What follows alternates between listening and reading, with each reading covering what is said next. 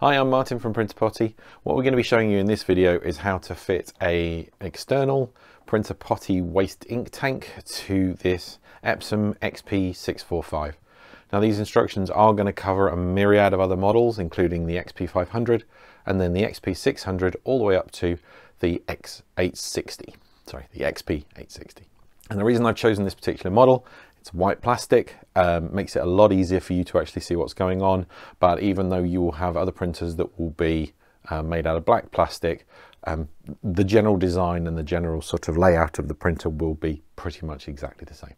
First things first, in terms of tools, we have our Printer Potty XP2 kit here that has the tubing extension and the tank all as one kit. We have our Phillips crosshead screwdriver. You've got a couple of options here. Some people prefer to just drill a hole and use that as a way of nice sort of clean way of doing things. I personally tend to go the route of cutting using a pair of snips like this, then taking the bit of plastic out with a pair of normal pliers, and then cleaning everything up with a file like this. The other thing you'll need is either like a hook or a very thin flathead screwdriver. You'll need that to hook the waste tube down so that you can actually cut it. Oh, that's the point. You will need something like this to actually cut the waste tube itself, because you're going to be cutting it so that you can splice in or connect your external waste tube to run the waste ink out of the printer. Okay, so that's tools. On with the process. What we need to do is take this printer apart enough to be able to gain access to the waste tube so that we can then redirect it out using an extension. So first thing to do is open up the lid. Now this particular printer, lid doesn't want to stay up. So we need something to hold it open. I'm just going to use my Printer Potty kit here. Slide that in like so, and that jams it open. Then there are two screws. One is located just here and the other is located just here. So we'll take those out.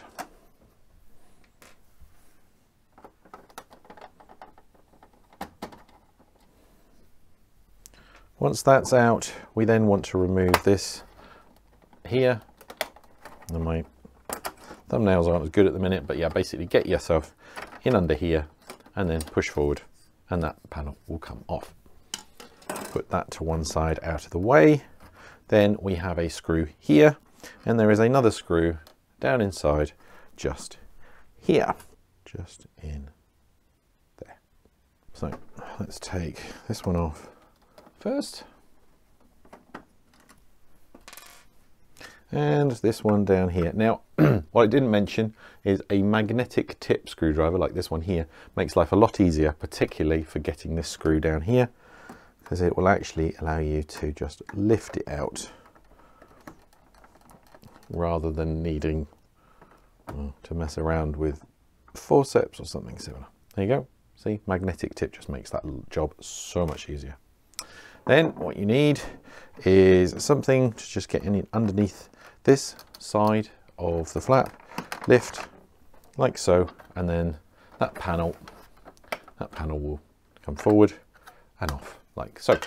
The last panel to remove is this one here. So what we do, flip down the front paper tray and lift this up a little bit. Now that we've lifted this up out of the way, now just be careful about this because it is loose. You can, if you want, bring this back down and it will just hold things in place a little bit better. Not absolutely vital, but there you go. What we're going to do is now remove this screw here and this screw here.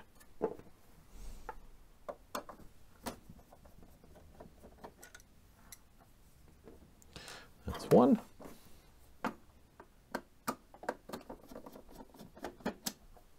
And two. Then this panel just pulls away like so, and you again just pop it to one side. Now if you've watched the pad replacement video for this particular model, you'd know that we would normally remove this screw and take out the other screw underneath to remove the pad holder. We don't need to do any of that because we're redirecting the waste ink out of the printer, and and ignoring the pads altogether. The pads will become redundant, so you don't need to touch the pads, you don't need to take them out, you can just leave them. Turns out using the Printer Potty tank isn't the best way of holding up the lid, so I'm just going to put that there. That'll hold everything pretty much up enough that it's out of the way. Right, so what we're doing now is we are looking for our waste tube. The tube will run from the back down here all the way from a little pump, little peristaltic pump, bit like a blood pump, all the way along the side here, where it goes around and up and then down around about here somewhere behind this piece of plastic, where it then has a little connection point above the waste pad holder. Before I lift this up, what I'm going to do is I'm going to just shut this panel here, because otherwise what tends to happen is this gets pushed off like that, which makes things a little bit awkward. So what you do, just close that up like that. It tends not to. As you can see, it's not hard to put it back on, okay? And if it does come completely out, all you're doing is pushing this bit and in this side, and then that bit goes over the top, like so. Anyway, so now that we've got that tidied away, lift up our holder like that. I'm just going to put a screwdriver in like that to hold everything up. One of the benefits of having a white printer like this is I can see really easily where the waste tube is, so you can understand why I did it this way. But that's it there. That black tube that runs down and then runs along there is the tube we're after. To hold this thing open so it doesn't keep crashing down on my fingers, I'm just going to stick that in there, and that will give me better access to the waste tube here. Okay, so what I do, get hold of that and then just hook that down slightly so I can gain access. Now the key thing is, do not pull this way. Okay, if you stretch along here, you're likely to damage the tube or possibly pull it off of this end. Okay, what you want to do is you want to pull down like that. Because you're pulling the excess tubing from above, there isn't any elastic force pulling the tube back in here. If you pulled the tube this way and then cut it, chances are the tube would then pull itself back and your cut end would be somewhere in there and you'd have problems actually getting hold of it again. That's why we pull from the top here, hold it, and then we cut like so. Okay, and I have a bit of excess there like that. Now your kit contains this extension tube which has a elbow fitting, an L fitting like this, and a barb on it. What you now need to do is get hold of the bit of tube at the bottom here and plug your barb into that. Now, if it's very easily coming out, what you need to do is get hold of a pair of forceps or something like that, just to stabilize it. What you need to do, get hold of a little bit of kitchen towel or a Q-tip or something like that, just create a little thing like that, and then swab out the inside of your tube like so, to remove any of that lubricating ink. Do that a couple of times as need be. I'm just grabbing a bit of kitchen towel like this, pinching off a little bit, twisting it like that, so that I create a little bit of a swab, then pop it in. Try to pop it in. Twist it into your tube and use that to swab around inside like so, just to remove that waste ink that's going to lubricate the inside of the tube and stop your barb from getting a good firm grip. So with some pretty appalling lighting, what I'm going to do, just be careful what you're doing. And now what we do is we put a connection, barb connection into the tube like that, and release our clip. But as you can see here, we've been able to adjust the tube back, and then that slots down in there like that, quite nicely. Holds it in, stops the tube popping off. Rather good, actually. What we need to do now is determine where we're going to be cutting our notch in the part. So what you do is lift that up, slide that in to the point, where it's going to go. That's going to go down there. We need to be cutting a notch around about there. Now the other thing you'll have in your kit is this tiny little plug here. Now this isn't essential. There isn't any more waste ink that's going to be making up and over into the waste pads here, and it can't backflow because gravity will stop it from doing it. But if you want to, and you've got the plug, just pull that down and slot your plug into the open end of the tube that's running up and over. I'm sure you've already noticed this, but I just wanted to make it absolutely clear. This extension should be plugging into the tube that runs along the side here. The plug goes into the one that goes up and over. You do not get them the other way around. If you put the plug into this one, it's going to be a horrific mess. So you need to make sure that you have got the extension going into the tube that runs along here. We can now remove the panel again and make the adjustment. Now, as I said before, you got two choices. You could drill it here, and to be honest, I think that's what I'm going to do for this bit. Create a nice gentle curve at the bottom and then finish off. I've got a circular file here. I'm just going to... When we're happy that our notch is around about the right size to allow that waste tube to come out, what we need to do now, put it into position and then just gently manipulate our tube part down. I got it in the wrong position. Yeah, don't know if you can tell this from here, but my hole is slightly in the wrong position. Okay, it needs to be a tiny bit further over there. Okay, so what we do, lift that up, pull that out again. This time I'm going to use my clippers just to expand the hole along a little bit here.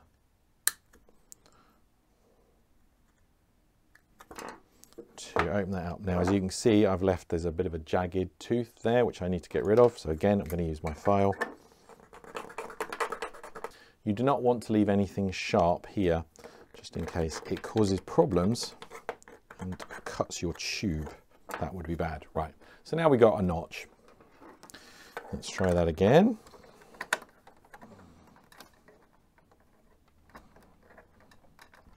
And now it sits perfectly. So that's the notch cut. The tubing part is now pressed down into its channel and locked in there. That will keep everything nice and tight and tidy. It's actually quite nice, to be fair. And now what we do is that'll just tuck up out of the way. Don't have to worry about that. We can now release that down like that. That's the hard part out of the way. It's now time for us to reinsert the screws that we took out of the bottom panel here. If you have a black plastic model printer, then you will find that the screws are, there's black screws and there's silver screws. Rule of thumb is silver screws go anywhere that normally you wouldn't be able to see them. So in this case, your silver screw would go on here like this.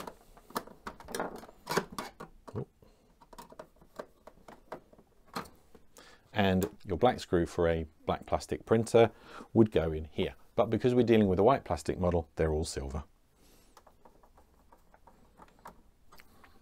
With that one in, just double check to make sure that's all nice and solid. That's fine. We now replace this panel here. First and foremost, make sure that this is set up properly. If it's over like this, you need to make sure this goes back in over here. Lift that over and then just close that like that. Okay, so it's all lined up. Now you put that slot down and in, and then you push this so it locks over that little nubbin plastic lug there. Then it's a case of putting your screws back. There's one there and there's that recessed one in there. We'll put the one here first.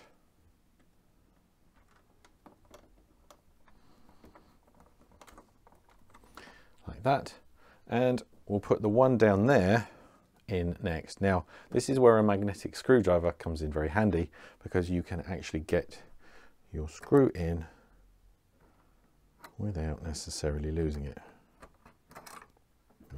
And I've just done exactly that because this lid isn't high enough. So let me just lift this up, put my printer potty back in there because it gave me better clearance. Right. And again, because I've just lost the screw in there, I'm just going to use my magnetic tip to pull it out like so, and then try again.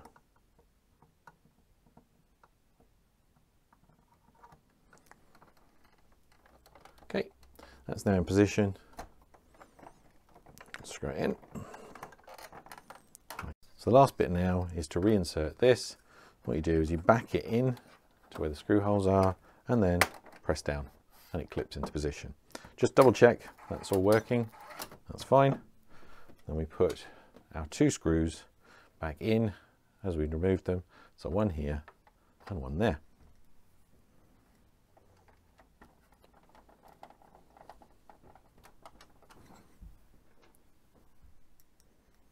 And the last one in there, like so. Remove whatever was wedging the lid open and then close it like so.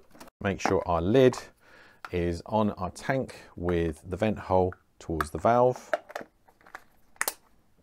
and then screw the connecting piece onto the valve and that will open the valve up automatically.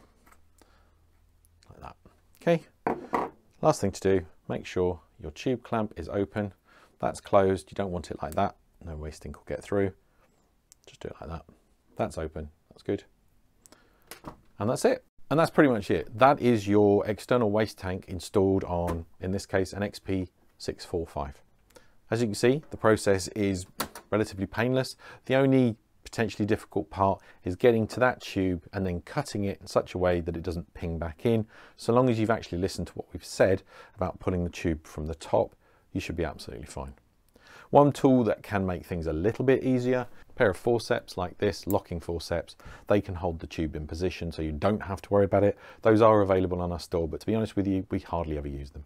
So there you go. That's the process for installing a Printer Potty waste kit to an XP-645. This video does cover a series of other printers. You get the full list in the description below. Please do give us a like, thumbs up, share wide if you would like other people to know about this, and check the description for where to purchase the kit and also our contact details if you've got a particular question that you'd like to ask privately. Other than that, thanks for watching and I hope to see you in the next one.